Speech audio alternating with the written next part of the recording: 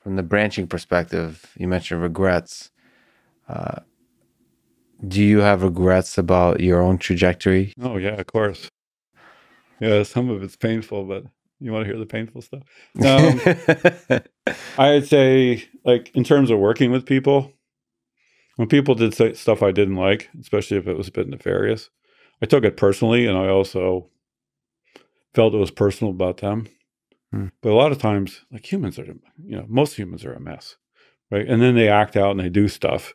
And this psychologist I heard a long time ago said, you tend to think somebody does something to you.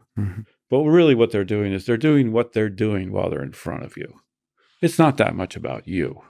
Yeah. Right. And as I got more interested in, when I work with people, I think about them and probably analyze them and understand them a little bit. And then when they do stuff, I'm way less surprised. And and if it's bad, I'm way less hurt. And I react way less. Like, I sort of expect everybody's got their shit. Yeah. And it's not about you it's as not much. about me that much. It's like, you do something and you think you're embarrassed, but nobody cares. Like, and somebody's really mad at you. The odds of it being about you, no, they're getting mad the way they're doing that because of some pattern they learned. And, and maybe you can help them if you care enough about it. Or you could see it coming and step out of the way. Like I wish I was way better at that. I'm a bit of a hothead. And in you regret that? You said with Steve that was a feature, not a bug. Yeah, well, he was using it as the counterforce to orderliness that would crush his work. Well, you were doing the same. Yeah, maybe. I don't think my vision was big enough. It was more like I just got pissed off and did stuff. I'm sure that's what Steve. Yeah, you're telling. I don't know if it had it didn't have the amazing effect of creating the $1 trillion company. It was more like I just got pissed off and left, or made enemies that I shouldn't have. And it's hard. Like, I didn't really understand politics until I worked at Apple, where Steve was a master player of politics, and his staff had to be, or they wouldn't survive him. And it was definitely part of the culture. And then I've been in companies where they say it's political, but it's all fun and games compared to Apple. And it's not that the people at Apple are bad people. It's just they operated politically at a higher level. It's not like, oh, somebody said something bad about somebody else, which is most politics. It's, they had strategies about accomplishing their goals, sometimes, over the dead bodies of their enemies.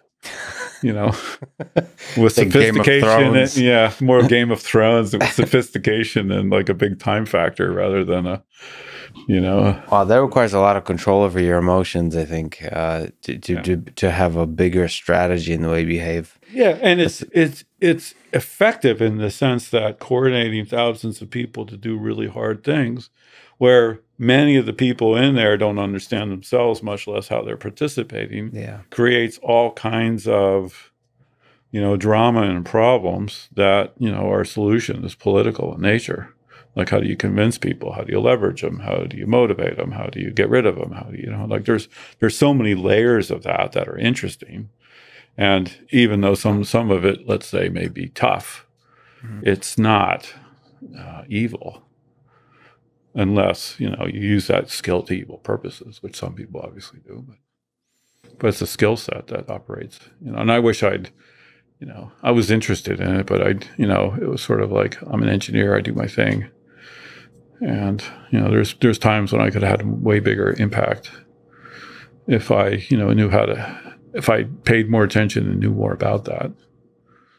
About the human layer of the stack. The human political power, expression layer of the stack, which is complicated.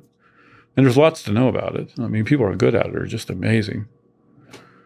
And when they're good at it and, let's say, relatively kind and oriented in a good direction, you can really feel it can get lots of stuff done and coordinate things that you never thought possible. But all people like that also have some pretty hard edges because, it's a heavy lift. And I wish I'd spent more time like that when I was younger. But maybe I wasn't ready. I was a wide-eyed kid for 30 years. Still a bit of a kid. Yeah, I know. What do you hope your legacy is when there's when there's a book like a Hitchhiker's Guide to the Galaxy, and there's like a one sentence entry about Jim Keller from like that guy lived at some point. There's not many, not many people would be remembered. You're one of the sparkling little human creatures that had a big impact on the world. How do you hope you'll be remembered? My daughter was trying to get, she edited my Wikipedia page to say that I was a legend and a guru. But they took it out, so she put it back in. She's 15. I think that was probably the best part of my legacy.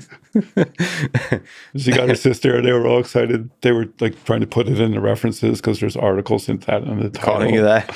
So in the eyes of your kids, you're a legend. Well, they're pretty skeptical because they know me better than that.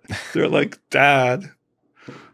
So yeah, that's super, that kind of stuff is super fun. In terms of the big legend stuff, I don't care. You don't care. Legacy, I don't really care. You're just an engineer. Yeah, I've been thinking about building a big pyramid. So I had a debate with a friend about whether pyramids or craters are cooler, and he realized that there's craters everywhere, but they built a couple pyramids 5,000 years ago, and they remember you for a while. We're still talking about it. So I think that would be cool.